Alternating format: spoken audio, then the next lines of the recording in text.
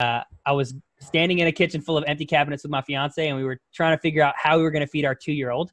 And at that time, I was going to school full time. I was working full time. I was trying to be a full time dad, and somehow I still ended up falling short. And so that night just kind of lit a burning desire in me to just find a different way to provide for my family. And so shortly after that, in January, we launched the social media guy, which right now currently coaching students, coaching other agencies. So as you know, I sold the fitness agency, so coaching other agencies now. So I've seen some students have a drop in customers temporarily, but for the most part, everybody's still, there's been nobody that it has just brought to a complete halt.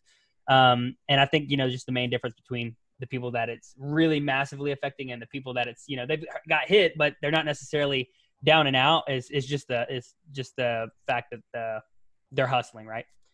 Right. So would you say that people mostly now are, instead of having a brick and mortar, they're actually turning their business online? Oh my goodness. Yeah. More now than ever.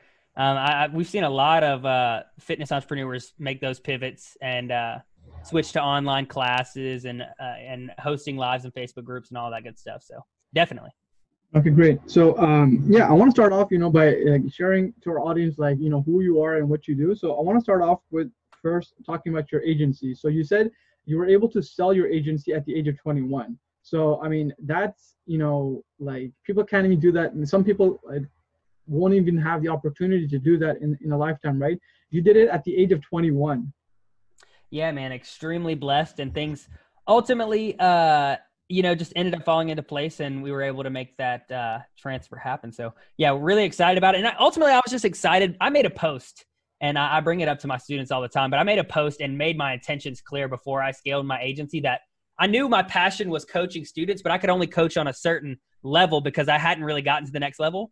And so I really proved my point in 2019. I was able to scale really, really fast and then end up selling the agency before moving back into coaching. But I made it very clear what my intentions were. My intentions were to scale it big and then ultimately sell it to pursue my passion for it.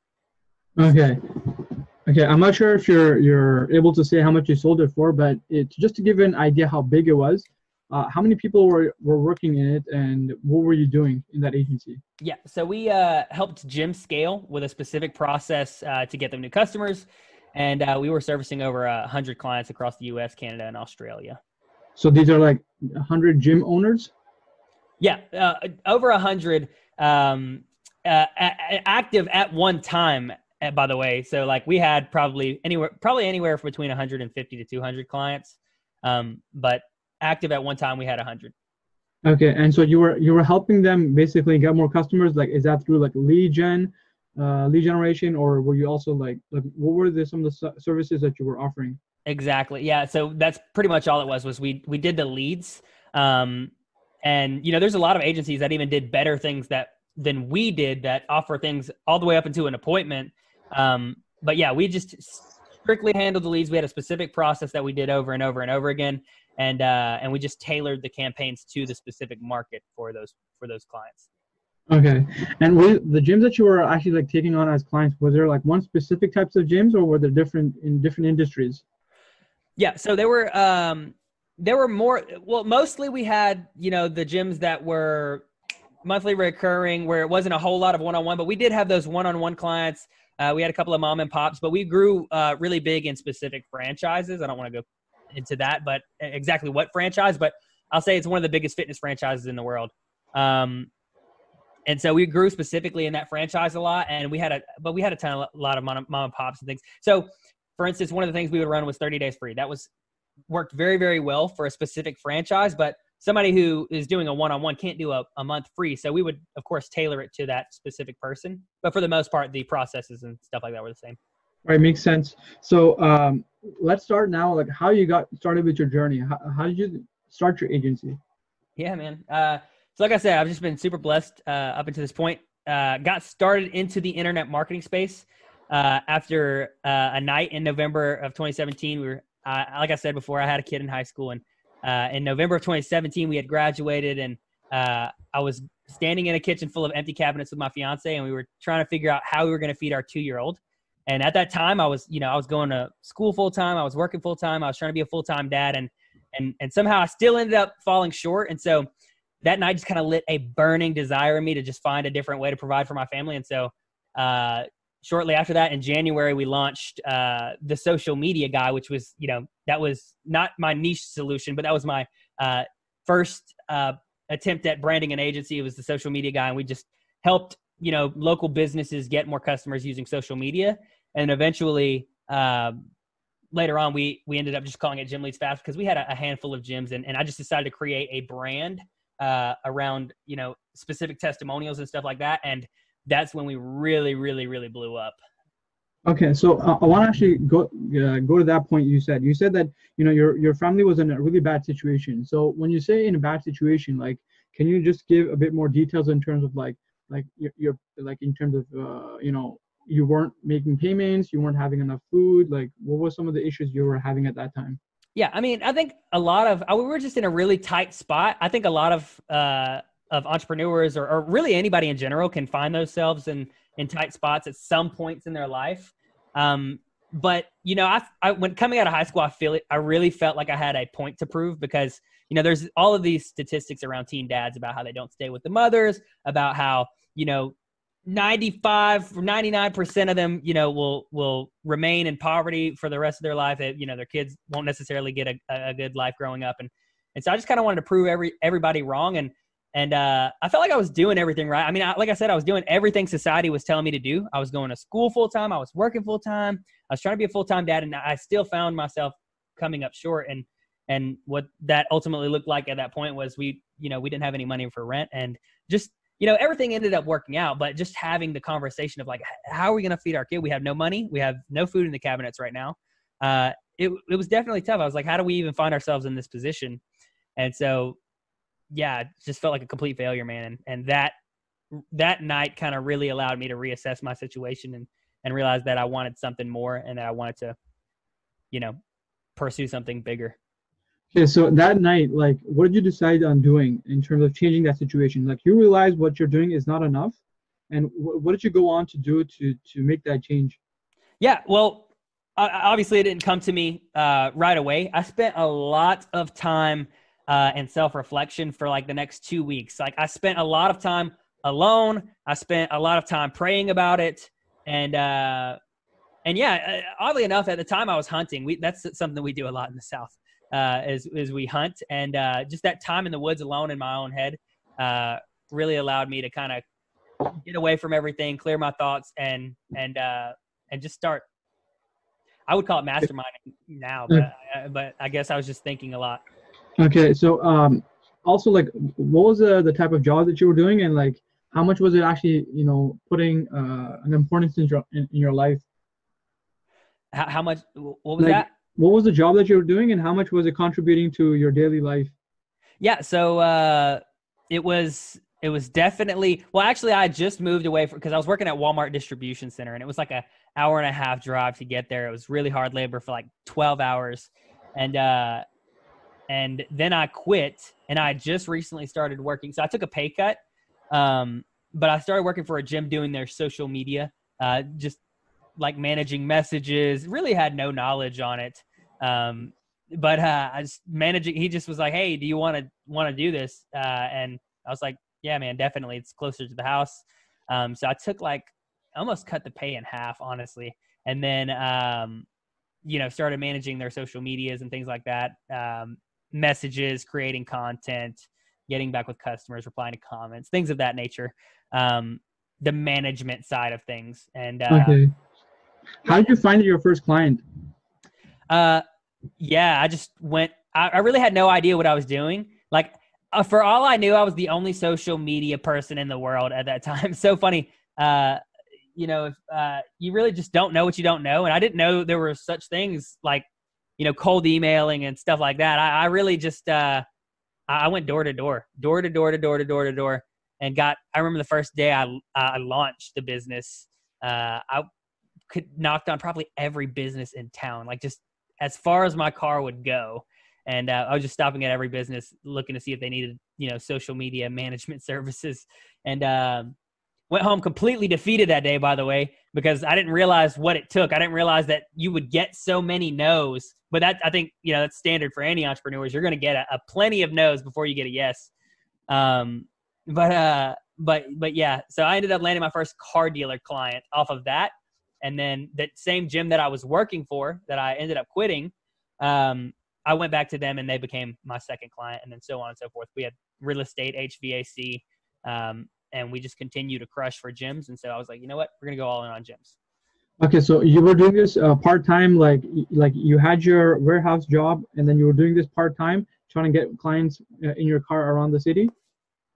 Well, as the second, yeah. So which is, what are you asking? Was I doing part-time? So I'm saying, like, you had your warehouse job, and then you were trying to get yourself out of it by going and looking for social media clients? Yeah, no, I quit the warehouse job, and then I worked the social media job.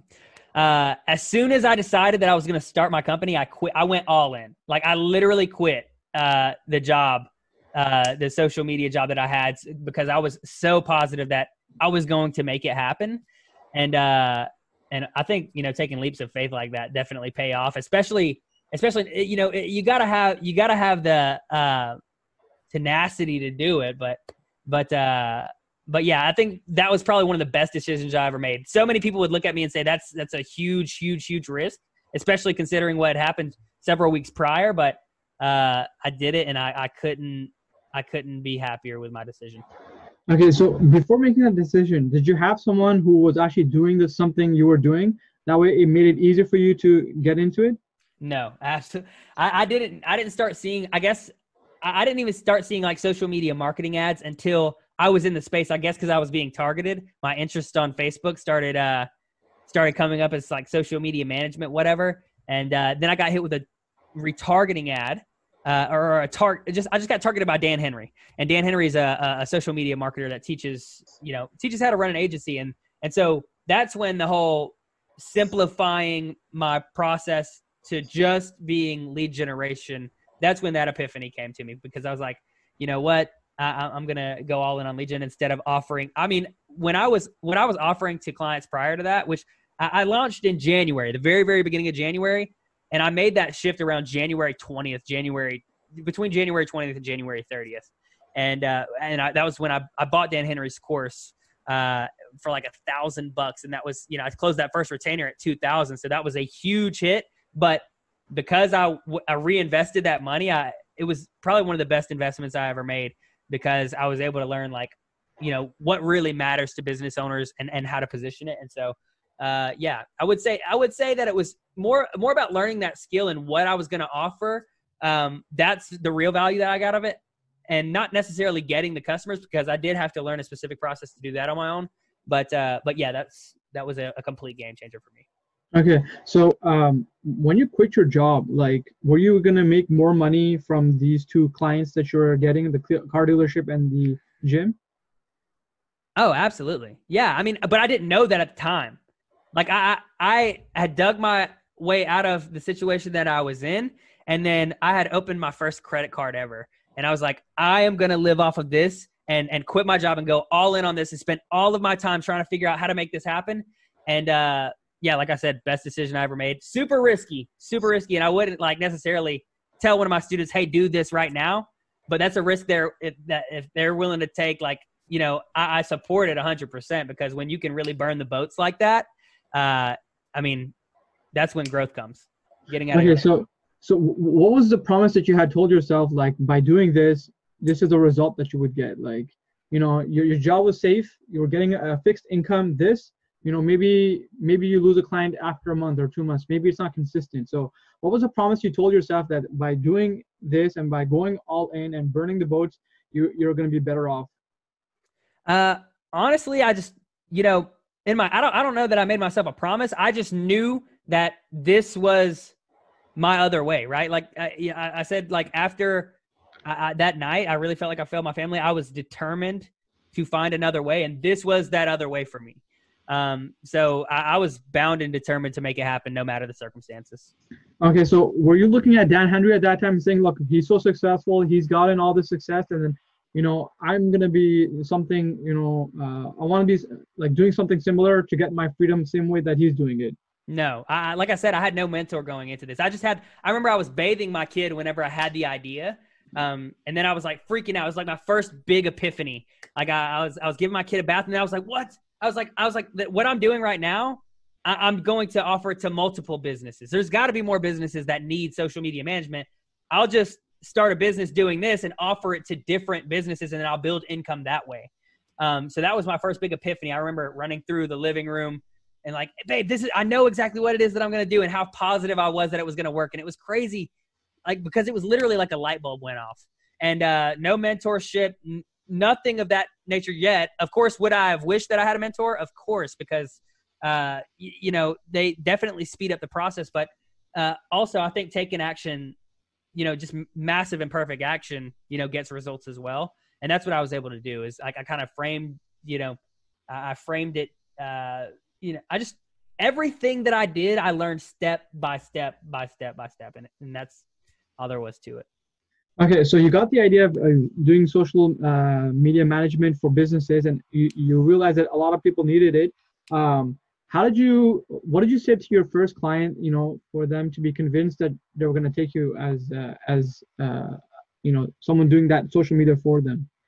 Right. So I remember you talking about the first client, the car dealer client that I landed. Yeah. Yeah, it's funny. I don't remember exactly what I said. I just remember saying, hey, listen, I can get you more customers. And because the first one I landed on social media management, right? And then I found Dan Henry's course, bought that. And so I binged watched that for like 3 or 4 days. And then I started offering the new solution. So every solution after that was just lead generation. But the first client, it was like, hey, listen, I'm going to do everything for you. And honestly, probably one of the worst things you could say to a client is like it's just not realistic, right? You can't scale and do everything for somebody. You have to get very, very niche and solve a specific problem for a specific person. And that's how you scale.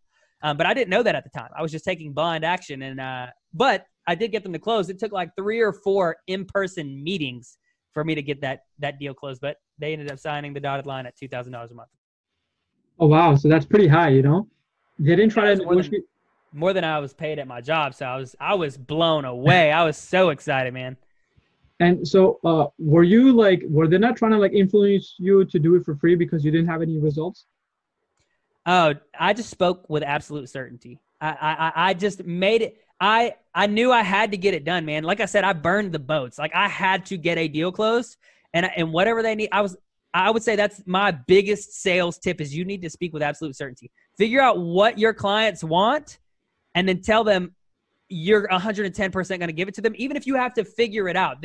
It's that resourcefulness thing, right? Like I knew that like if they needed to get leads, I would 110% figure it out. So I'd say, hey, listen, that's definitely something I could do for you. I remember in between the meetings, I was going home and watching a ton of content on YouTube, trying to learn how I was going to fulfill this stuff as we were moving. That client stayed with me and paid me over $50,000, man, for over 2 years. Wow.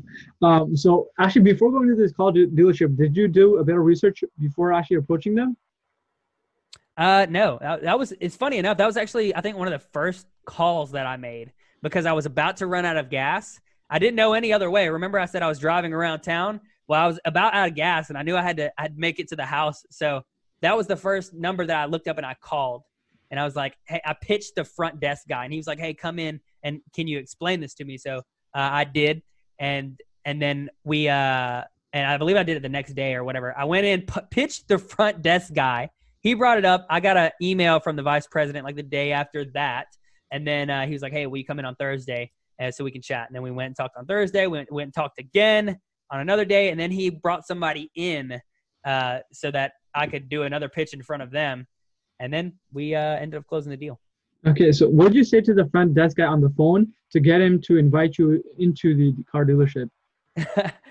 Honestly, man, I couldn't tell you. This was like 2 years ago now, so I don't remember exactly what it was. I know I was like I said, like I didn't know what I was doing. I think I probably went straight into my elevator pitch. I was like, hey, listen, I do social media, blah, blah, blah. So. Yeah. Okay. So, like you had, like you said, you hadn't even looked at it and you just did it blindly. That's amazing. So, but yeah, it just shows that you gave something to them in value for them to actually pass that information on to the next person to actually ask you to come in. Yeah, man. It was it's so funny. I laugh at myself all the time looking back now because I was like, how did I do it? You know what I mean? It was just, it was, it was just, I guess I had burned the boats to the point where I was like, I'm going to make this happen. I think that's a big difference between a lot of entrepreneurs. Some people go at it half and some people go at it all in. And that's why you see some people grow over time. Like maybe it's a side business for a really, really, really long time before they end up actually going all in. But the people that go all in from the very beginning, you always see explosive growth in those people. And looking back now, I definitely think that was 110% the route that I took. So. Okay, great, man. So once you got into the meeting, and this was something very new at the time you were doing it, like how did you convince the person to give you $2,000? And like I mentioned again, like you didn't have any results, you didn't have any experience. Why would they, give you $2,000 when they didn't have any proof of how this could be actually done? Like I said, I would definitely revert back to speaking with absolute certainty. Well, first of all, presentation is, I already knew. I don't know why. I've always kind of known that presentation is a big deal. I went and bought a suit on a credit card so I could look decent in front of these people, and made sure I spent like an hour getting ready for these meetings and just making sure that everything was like pristine, or what I thought was pristine. Everything looked clean, and I remember thinking like I went to like I went somewhere and got some papers printed off that it was kind of like basically showed the system. And yeah, so that presentation along with absolute certainty, I think that's definitely what ultimately convinced them to say yes. And then just, nobody really spends time closing deals over 3 or 4. Like, I mean, it definitely took a lot to get the deal closed. I mean, the hundreds of clients that I closed after that were mostly one call closes. Those people that came to me and that I just got on the phone and then we closed within like a 20-minute phone call. But that one it was definitely a lot of work, but so rewarding to know that my efforts going all in paid off. Yeah, definitely. Like I can see, you put in so much effort just for your first client, and it wasn't even promising that you're going to get him or not. Like you were certain, like he was going to get value out of it. That's why you were, putting all this effort and stuff. Did they try to like say like, hey, can you do it for free? I remember they offered me a job and I turned it down. And I don't know if he was joking, but I remember him saying, "Oh, really? It's funny. Not a lot of 19-year-olds make 6 figures." And I just brushed it off. I'm pretty sure he was messing with me. But either way, I was like, yeah, no. I was so convinced that I was going to make this happen and I was going to be able to create an awesome life for myself. I'd already kind of dreamed it, man. So I always like to talk about this. I don't know how much you kind of indulged in the law of attraction, but I did MMA a lot growing up. So I watched the sport, followed the sport. And at this point in time, Conor McGregor was huge. And he kept talking. I remember I was following him, watching his YouTube videos, and he kept talking about this mystical thing called the law of attraction. And I wanted to know more about that. So I ended up finding this guy named Bob Proctor, who broke it down into an actual science for me. And he was basically what the law of attraction is if you can convince yourself first, you can make anything happen, because you have what's called a paradigm, which is, when you're a kid, your paradigm is mushy and easily moldable.